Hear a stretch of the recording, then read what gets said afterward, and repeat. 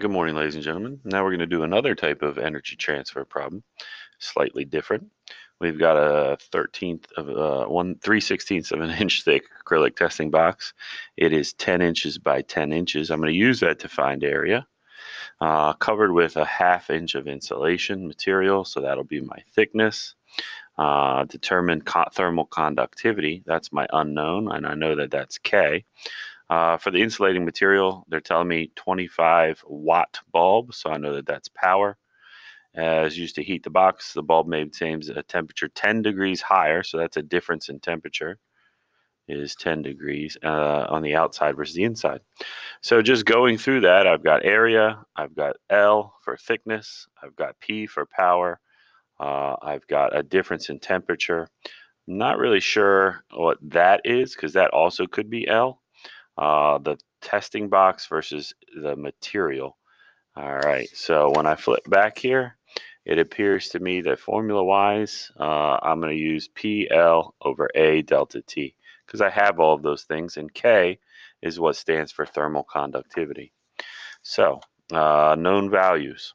Well, one of the issues here is that I know watts is work over time, right? And work is in Newton meters. So that means that I've got to do some conversions, right? So I've got to convert 10 inches into meters. And I know that 1 inch is 2.54 centimeters. And King Henry died by drinking chocolate milk. I'm in centimeters and I want to get to meters, so 2 spaces to the left. So 1 inch is 0.0254 meters. And if I've got 10 inches, I'm going to multiply that by 10. So into meters, 10 inches is equal to 0.254 meters, right? 0.254 meters. So 0.254 times 0.254 will give me the area, and that is 0.254 times 0.254, 0.064516 meters squared. That's going to be important for me. Also need the thickness, and what we want to know is what the unknown insulating material, so that's the thickness one. This one was just given to us to throw us off. How about that? So a 1/2 inch, I need to convert 1/2 inch into meters, and we know that 1 inch is 0.0254 meters. So 0.5 inches times my conversion factor, 1 inch is 0.0254 meters. And so I'm going to put 0.5 times 0.0254, and that gives me 0.0127 meters, and that is my thickness of my material.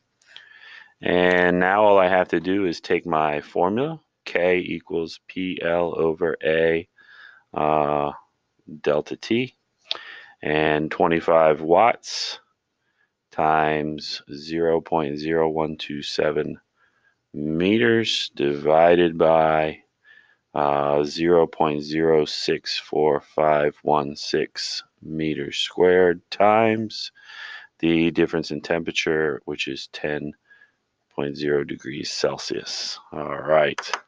So what is my answer going to be in? Well, that meter is going to cancel with one of those. So watt is a joule per second. So my answer is going to be joules per second meter degrees Celsius. And let's do it. So I'm going to do parentheses here and here. So 25 times 0.0127.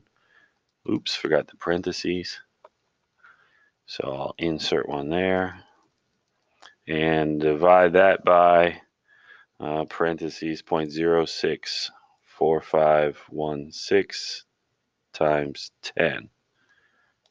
And that gives me my answer. So K is 0.4921259843.